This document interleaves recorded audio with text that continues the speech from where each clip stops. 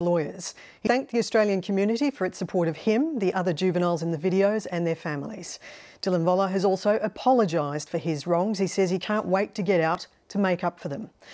With me in the studio now is Warren Mundine. He's the chairman of the government's Advisory Council on Indigenous Issues, and in Melbourne we're joined by Indigenous MP and the newly appointed Assistant Health Minister, Ken Wyatt. Gentlemen, thank you both for talking to 7:30. First to you, Ken Wyatt. The Federal Indigenous Affairs Minister was warned lunchtime yesterday to watch this. He didn't. He watched it when the Prime Minister told him to. Did you need urging to watch this report?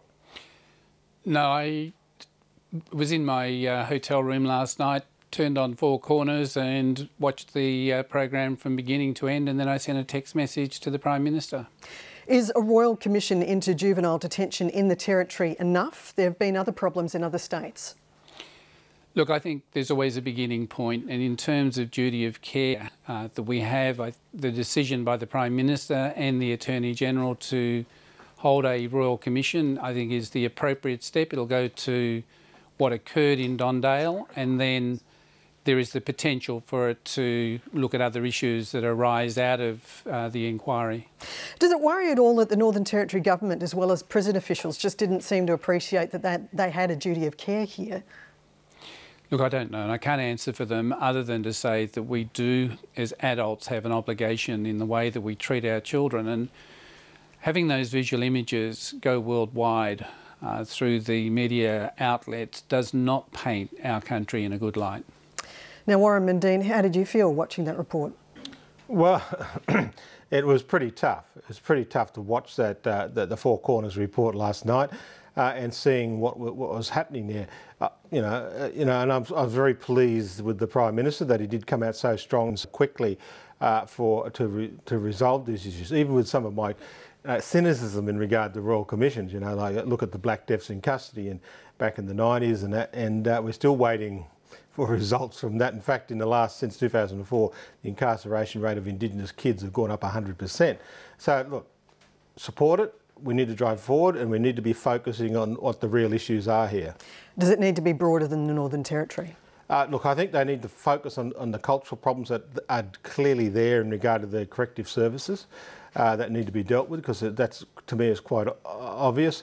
We need to deal with the issues of juveniles within juvenile detention centres. I've sat on a number of committees over the years, and I've not seen any evidence that locking up kids actually works. In fact, it's just a training ground, a university for bigger criminals and going into the larger jails outside. And we've got to really focus on, okay, how do we get kids out of jail? How do we stop kids going into jail and deal with those issues? But the first step, and this is what the important step is, they need to have proper police investigations into this in regard to while we're waiting for this Royal Commission to kick in. Just on your scepticism, what would extinguish your scepticism into this Royal Commission?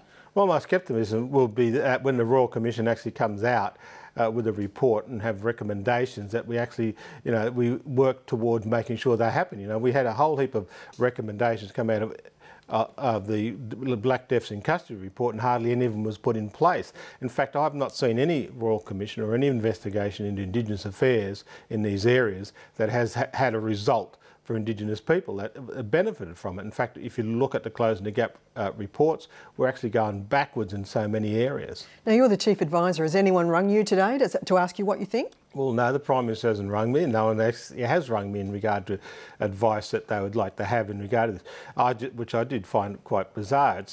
Let's get back to the real issues here. We've got a cultural problem within the corrective services industry, and I'm not, I wouldn't be surprised if it goes further than the Northern Territory, but let's focus on the real issue in the Northern Territory at the moment and deal with those issues and start dealing with that, and then come back and start dealing with how do we deal with juvenile crime and getting kids out of the juvenile detention centres. Now, Ken Wyatt, that is the point, isn't it? A lot of these juveniles aren't angels, but they're pretty damaged. What is the solution?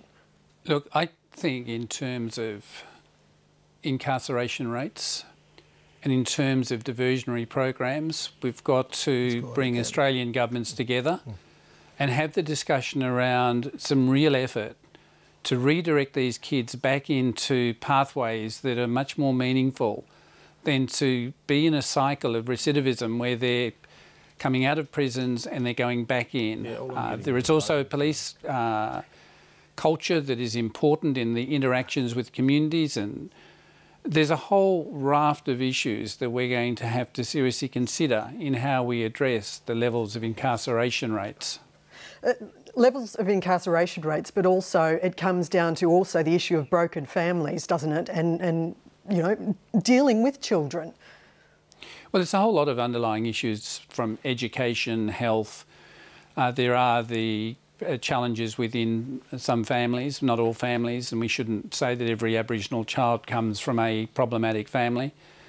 But peer pressure also plays a key role, and I think this Royal Commission, given the images on Four Corners, is a right step forward.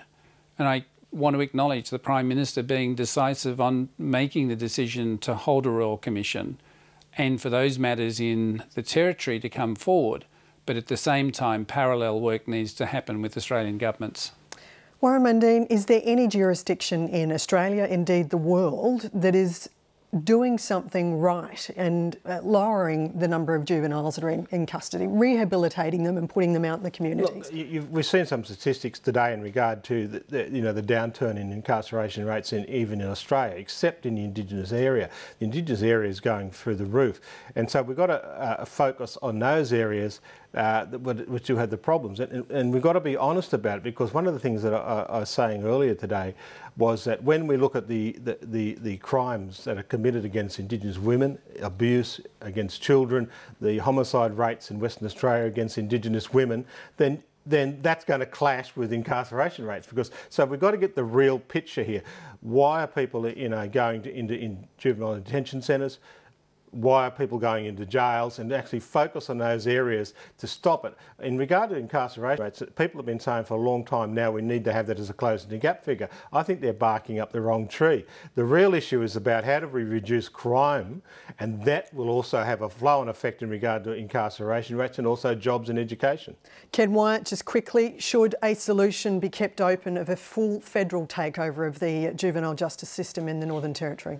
No, I think that we take the lessons out of this, and the Northern Territory government has to manage its own challenges around juvenile justice. It's not the responsibility of the Commonwealth to look after juvenile detention centres in either the state or territories, but the intervention of the Royal Commission will certainly highlight what needs to be done, what support the Commonwealth can provide to ensure that this does not happen again. Gentlemen, thank you both for talking to 7:30 tonight. It's a pleasure, Sabra. My pleasure. Thank you. Outnumbered 20 to 1, Australian troops fought against